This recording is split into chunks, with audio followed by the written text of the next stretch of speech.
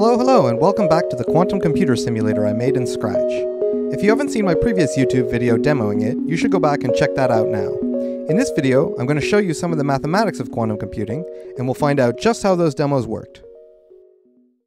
So here we are back in the Scratch quantum computer simulator, and you might notice I've changed the names of some of the instructions. Hopefully they're a bit more intuitive now.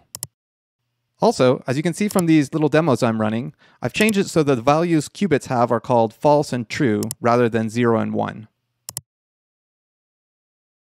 Okay, in this video we're going to analyze 4 quantum computer programs, starting with the first one that you see on screen here.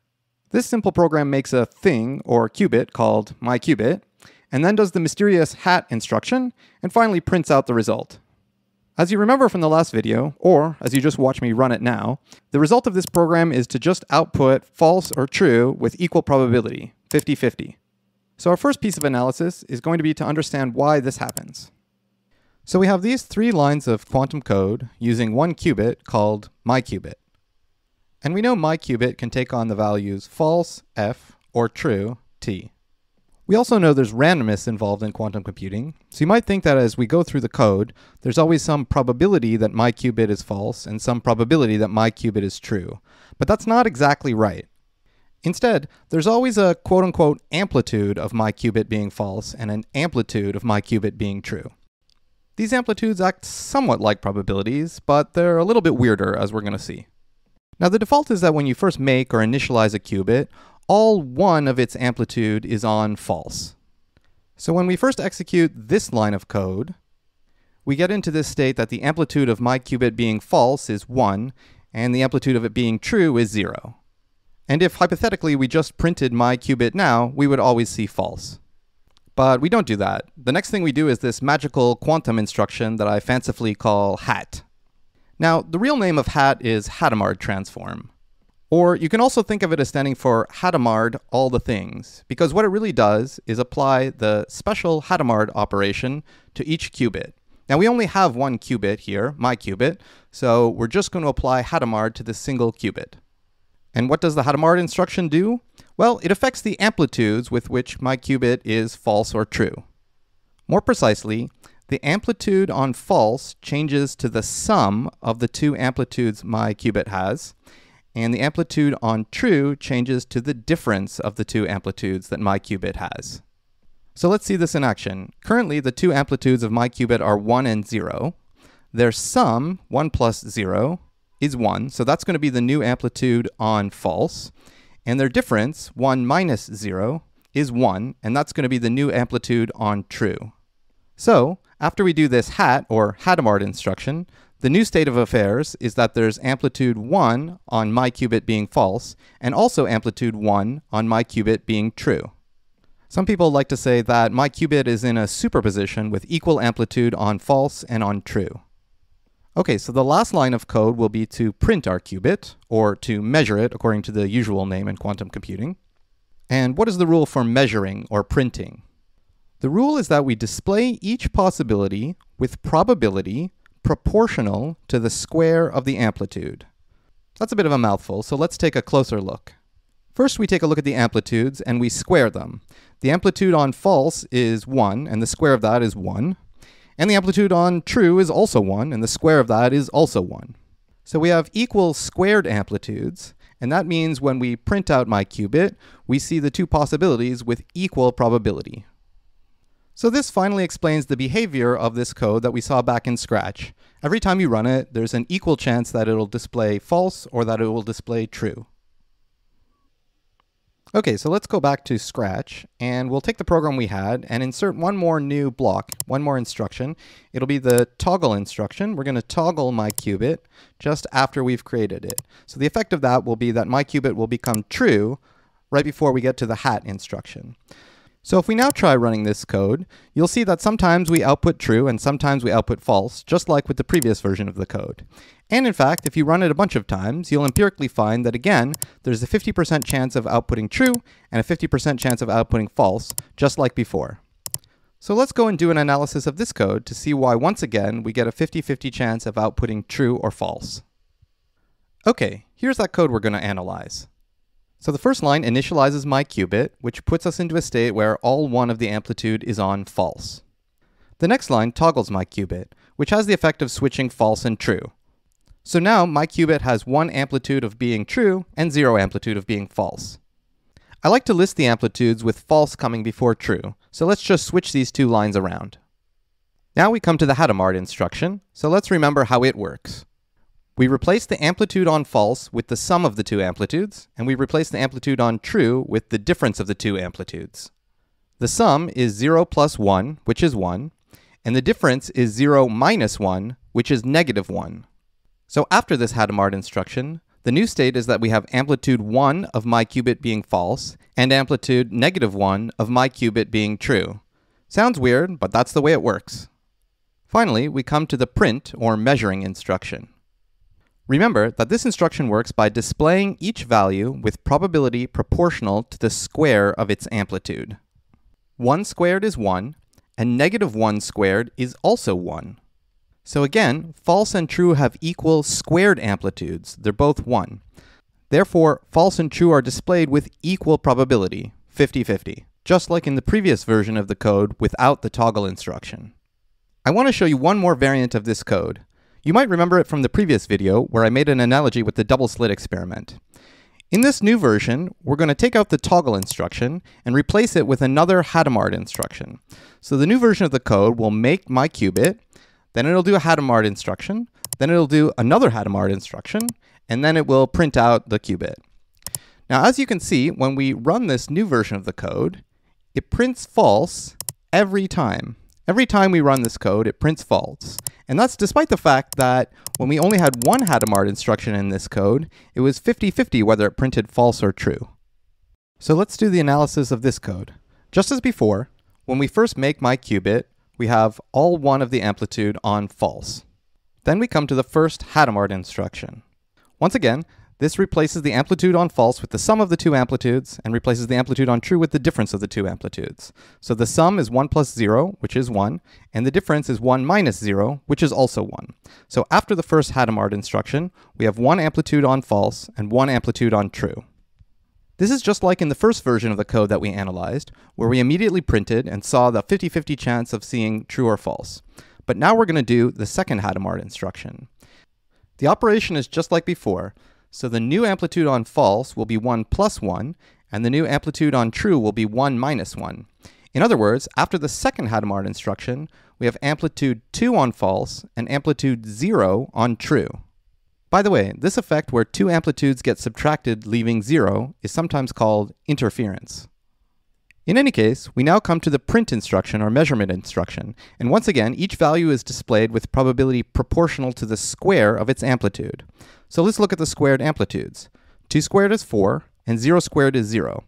So now all the squared amplitude is on false, which means there's a 100% probability of displaying my qubit equals false, just like we saw in the Scratch quantum computer. By the way, as a side note, I just wanted to mention how this one quantum instruction, Hadamard, got its name. Here once more is how the Hadamard instruction works. If you have amplitudes x and y on false and true, then after Hadamarding, the new amplitudes are x plus y on false and x minus y on true. Now, if you've ever studied linear algebra before, you might recognize that this transformation, which maps the two numbers x and y into the two numbers x plus y and x minus y, can be represented with a matrix multiplication. Specifically, if we stack the two old amplitudes x and y into a two-dimensional vector, and we stack the new amplitudes x plus y and x minus y into a two-dimensional vector, then the transformation of the Hadamard instruction is just multiplication by the matrix you see on the left with entries 1, 1, 1, and minus 1. And this little matrix was studied a long time ago by this guy, Jacques Hadamard, who also proved the prime number theorem. The last quantum program I want to analyze is the finale from the previous video, usually called the Bernstein-Vazirani algorithm. To remind you about that program, it starts by assuming you created some number of qubits, like 6 of them, plus one more qubit called ants.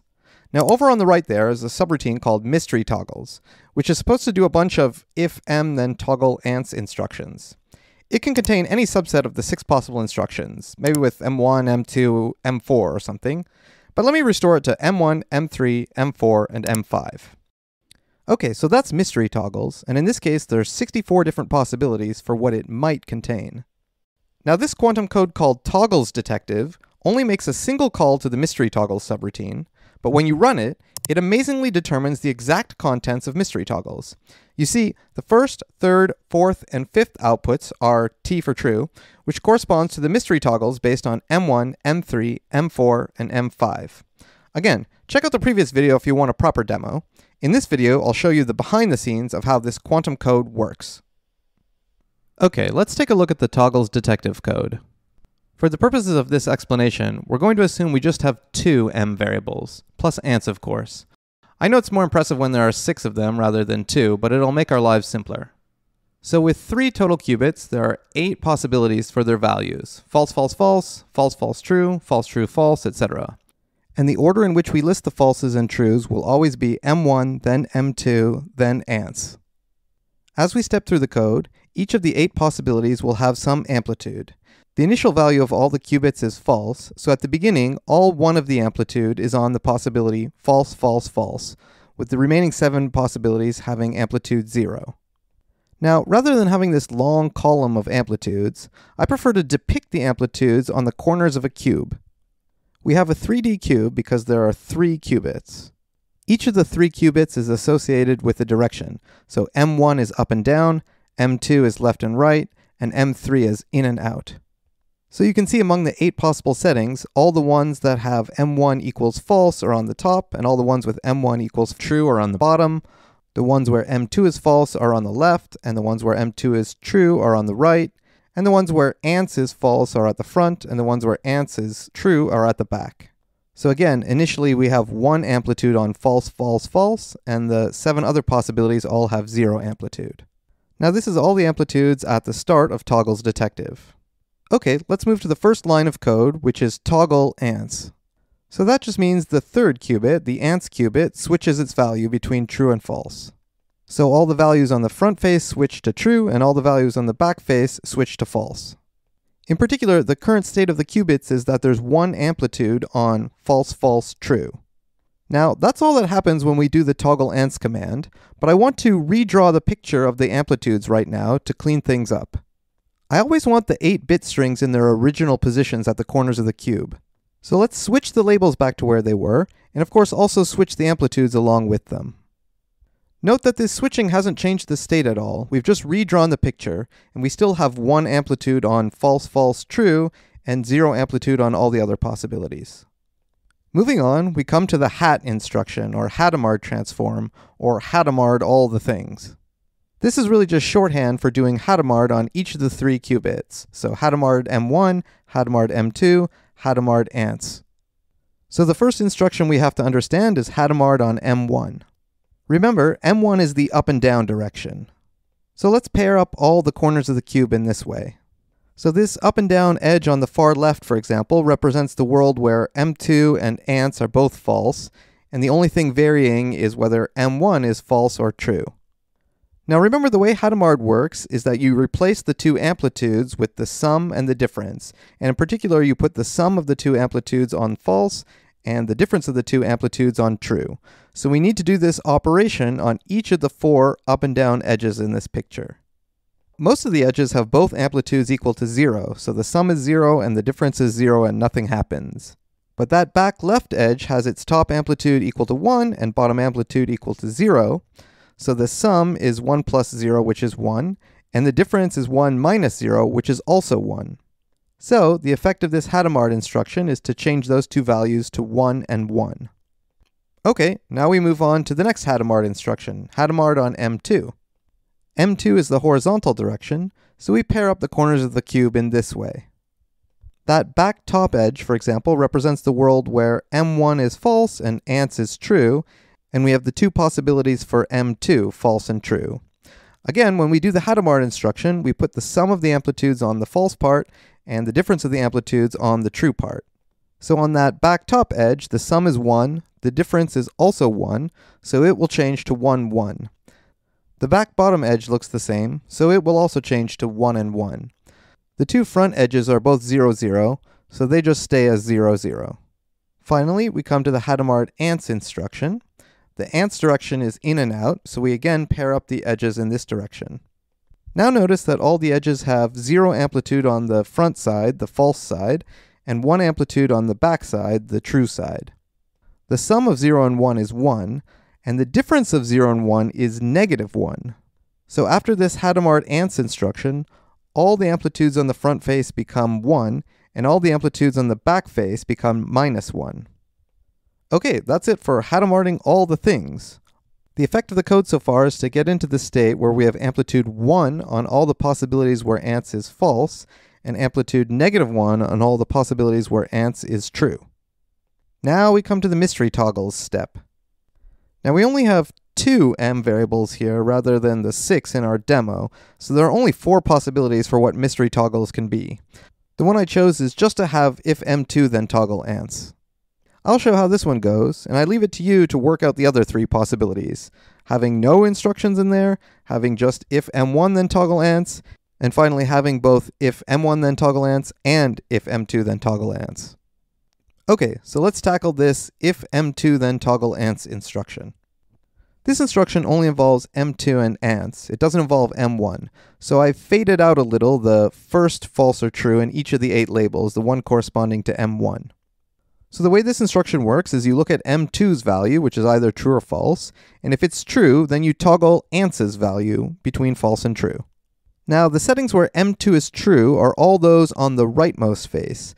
So when we do this instruction, all the settings on the rightmost face get their third value, the one corresponding to ants, toggled. You can see this in magenta. Now, for example, if you look at the top right corner of the diagram, you see we have negative 1 amplitude on false, true, false. But with this change, we've got our labels in the wrong positions again. We need to restore the labels to their right positions and bring the amplitudes along with them. Okay, and that's actually it for the mystery toggles subroutine. Effectively, we swap the back right vertical edge with the front right vertical edge. This is a good time for you to think about what would happen if we also had the if m1 then toggle ants instruction here inside mystery toggles, and if we did, whether or not it would make it a difference what order we did the instructions in. Anyway, let's move along, popping back up to the toggles detective code where we encounter the second hat instruction. Remember, this just corresponds to doing Hadamard on m1, m2, and ants, so let's expand that out again. And we'll go through these one by one, starting with Hadamard m1. Again, we pair up the labels in the m1 or up and down direction, and we do the Hadamard operation on each pair. These pairs have amplitudes 1, 1 or negative 1, negative 1. In both cases, the difference is 0, and the sum is either 2 or negative 2. So after this Hadamard m1 instruction, all the amplitudes on the bottom face become 0, and the ones on the top face will be either 2 or negative 2. Moving on to the Hadamard m2 instruction, we pair up all the corners in the horizontal direction. The edges on the bottom face are all 0, so they just stay all zeros. And as for the edges on the top face, well, they both have sum equal to 0, so we'll get zeros on the left corners, and the differences are negative 4 and positive 4. Finally, we have Hadamard on ants, so we pair up the labels in the in and out direction, and only one edge has something interesting going on. That top right edge has a sum of 0 and a difference of 4 minus negative 4, which is 8. So finally, after these Hadamards, we end up in a very simple state. We have amplitude 8 on false, true, true, and amplitude 0 on all the other 7 possibilities. So finally we come to the print instruction, where the rule is that each possibility is displayed with probability proportional to the square of the amplitude. But all the squared amplitudes are just 0, except for the squared amplitude on false, true, true, which is 64, which means that false, true, true is displayed with all of the probability. And ta-da! That's exactly revealing what's in mystery toggles. Remember, ants always comes out true, but the other 2 values, the false and true, that correspond to m1 and m2, reveal that m2 is inside mystery toggles and m1 is not inside mystery toggles. Okay, well, that's it for our under-the-hood look at the detective toggles, or Bernstein-Vazirani algorithm. If you've made it this far in the video, congratulations. You might want to try the analysis yourself for other versions of mystery toggles, maybe even with one more qubit, although then you'll have to draw a 4-dimensional hypercube. Or you might just want to head over to Scratch and play around with the quantum computer simulator yourself. Have fun! Bye!